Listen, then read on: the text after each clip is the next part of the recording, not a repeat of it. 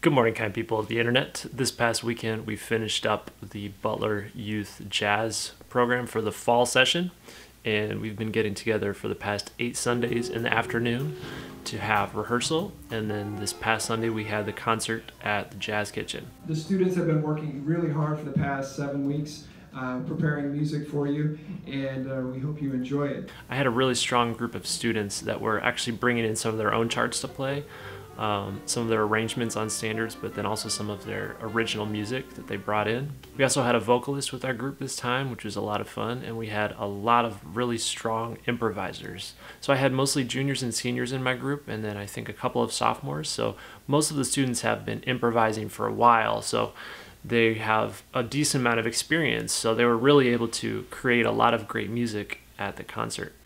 We also had a guest artist with us this time. The trumpet player John Raymond played with all 3 groups on the concert, and he also came in the previous week to give like a clinic and work with the students, which was really excellent because he would talk to them about certain things and then he would demonstrate on his instrument and have them play. So there was a lot of really strong interaction.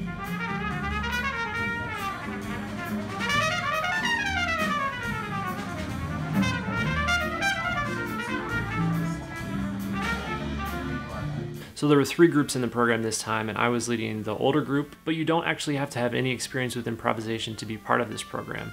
A lot of the students in the younger group had never improvised before, and they had never had any small group playing experience, so this was their first time doing it, which is really cool because they get the opportunity to try this out with their peers and people with the same ability level.